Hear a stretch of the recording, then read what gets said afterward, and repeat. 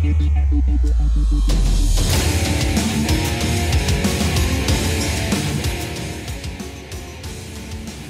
guys, Jason from SmeggCo here, and I apparently have no sense of time and space whatsoever because I did not realize the Star Wars Celebration was happening today. For some reason I thought it was like next month, but I woke up this morning and whined and groaned because I didn't want to be awake, and I rolled around and flopped around like a fish, and I grabbed my phone like I do every morning and started checking emails and the news and whatever, and realized that very quickly this not only was Star Wars Celebration going on, but there was some movie news already released, and maybe we'll talk about that later. But there was an Indiana Jones trailer released, but most importantly was the one thing that I've been looking forward to for months, and that is the trailer for the new Disney Plus series Ahsoka. Ahsoka being one of my favorite characters, but not only that, it's been more and more obvious as The Mandalorian has gone on, and just news coming out with casting and production stills and things like that, that this is very much going to be like a Rebels 2.0. No offense to Ahsoka, who's an amazing character, but we've talked a lot about during streams about how Rebels is probably one of the, if not my favorite, Star Wars series out there. As much as I've talked about Andor being the best written Star Wars, I think the crew of the Ghost and everybody around Rebels just holds such a huge place in my heart. As more and more characters have been showing up from Rebels, or news about them have been showing up, I've just become more and more excited. And you know, the more and more plot lines have been developing in series, connecting together and whatnot, I start wondering more and more how much Dave Filoni might be doing the Thrawn trilogy books from Timothy Zahn way back in, I think, the early 90s or whatever. Heir to the Empire gets me even more excited. So I have been looking forward to this for a while. I'm gonna stop talking. We'll talk at the end of this. I am nervous but excited. I threw all of this together in a couple of minutes. I'm still using like my stream assets as far as like my just chatting stream and things like that. So I apologize for a little bit of the jankiness maybe, but I really wanted to get this together. I've been wanting to do reactions for a while, and I kind of wanted Ahsoka to be that first foray, so I'm kind of working with what I have. So give me some time and maybe it'll look a little bit better in the future, but that doesn't matter right now. What only matters is let's take a look at Ahsoka. Let's see if we get our first real look at Sabine and maybe Hera, those guys. Let's you know what, let's just do this. Let's just do it. Let's go.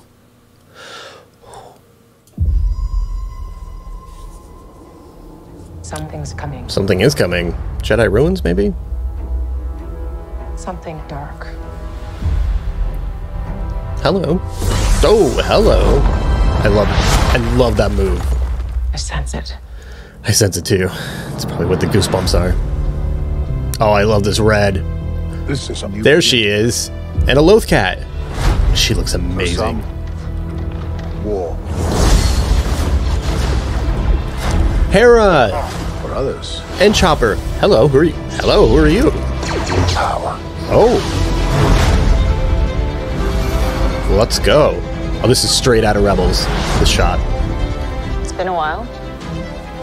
Things have changed. Little retconning. Ooh. I started hearing whispers. Mon Mothma? Hello. They say Mon Mothma? About Thrawn's return. Oh, is that all we're gonna get of him? As heir to the Empire. She said it! She said it! Let's go, Morgan Elsbeth. Elsbeth? We have to prepare for the worst. Who is he? The Jedi fell a long time ago. Get a Vader moment here? Many left. Hello, Ezra.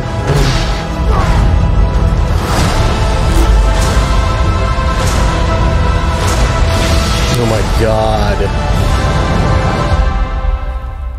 Perhaps it is time to begin again. I first of all, holy, I mean, hello. That droid seems familiar, and I'm not entirely sure why that droid seems familiar. Maybe it's a Clone Wars character. I should say that I've seen like a little bit of Clone Wars, and I know of some of the story arcs in Clone Wars, but I've never actually gone through and seen it. I'm considering with Ahsoka coming out, I'm actually thinking about going through and maybe recording a watch along of the Clone Wars episodes. I'd like to do like a watch along of Clone Wars and then do like a rewatch of Rebels leading into Ahsoka. I don't know. I believe this is coming out in August, and I'm not entirely sure there's enough time for all that. I think Clone Wars has like 120 some episodes, maybe. I'm not entirely sure. There's so much to look at in this. I am glad that we didn't get like a full view of Thrawn yet. We haven't gotten a real look at Ezra, which is great because they're not only, I think, is Ahsoka trying to unravel the mystery of Thrawn's return, but of course with Sabine and everybody else, they're trying to bring Ezra back. I should say, from this point forward, there's probably going to be a lot of Rebels spoilers we're going to talk about in the next couple of minutes. So if you haven't seen Rebels and you want to, thank you for watching. I adore you. Thank you. We haven't found him yet, so we don't know what he looks like. We don't know his state. We don't know what he's gone through. We don't even know, I think, the timeline of this. I want to say maybe this is probably going on about the time of The Mandalorian, and even that right now is a little bit up in the air as far as where we are. We started out, I think, 3 years after Return of the Jedi, and at this point, there is a lot of timeline questions. We could be anywhere from like 5 to 10 years beyond Return of the Jedi at this point. So I don't know when this takes place. And there was a lot of timeline questions at the end of Rebels, with the montage at the end, of which we actually see here exactly how long after Return of the Jedi that takes place. But let's just take a quick look through this again. I haven't been like real quiet about the fact that I still wasn't like overly like thrilled with the casting of Rosario Dawson as Ahsoka, and she still, like, when she showed up in The Mandalorian, still seemed a little off to me. Rosario Dawson's amazing, so it's really nothing against her. I don't know if it was just my bias that I really wanted somehow for Ashley Eckstein to be able to embody her in live action as well. I don't know if maybe that's, you know, just me kind of having that nerd fandom and fighting against it. But I do think for some reason, and maybe it's the Leku, she looks a little bit better here than I think she did in Mandalorian. I don't know. We'll have to see.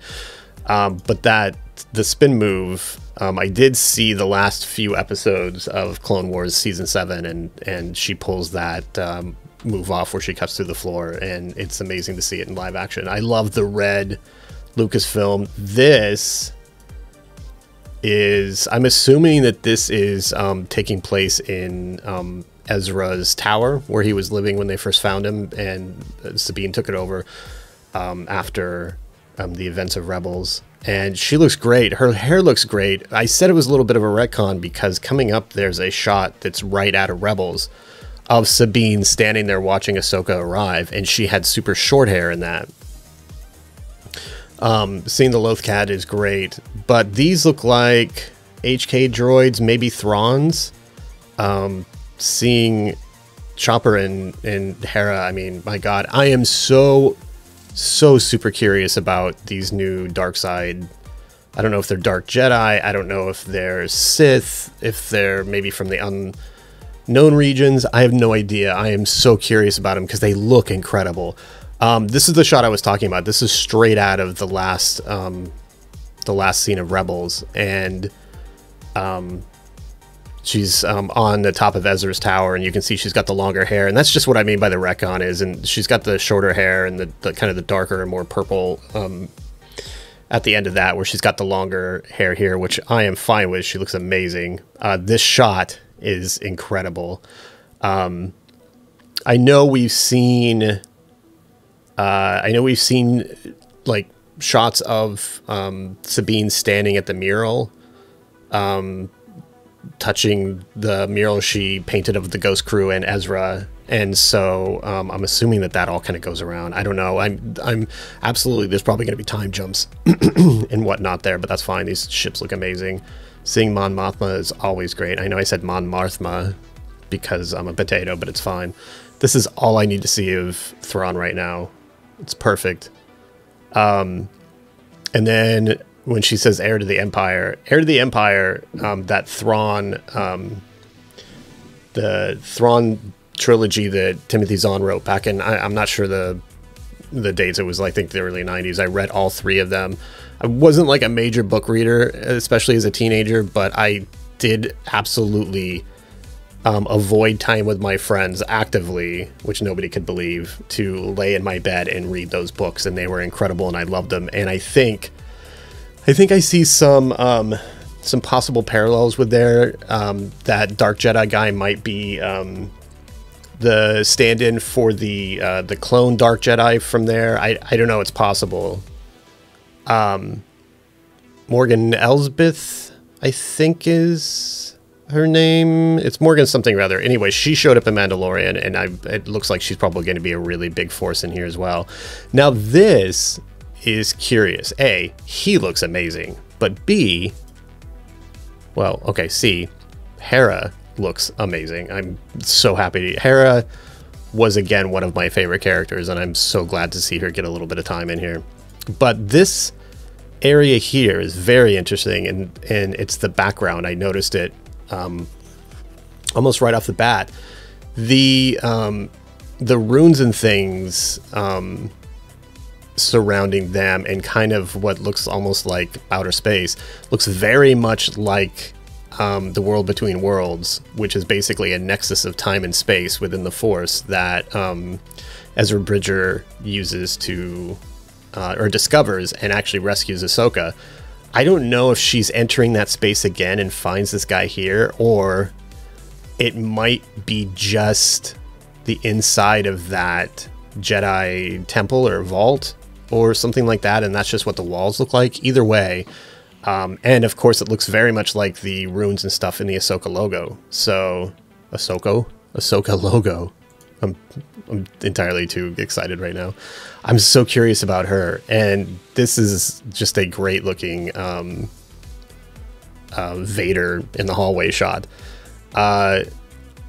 Really, like I said, the only view I need to see of Ezra, and I don't know if this is maybe the hologram that he leaves the Ghost Crew when he disappears with Thrawn, and she may be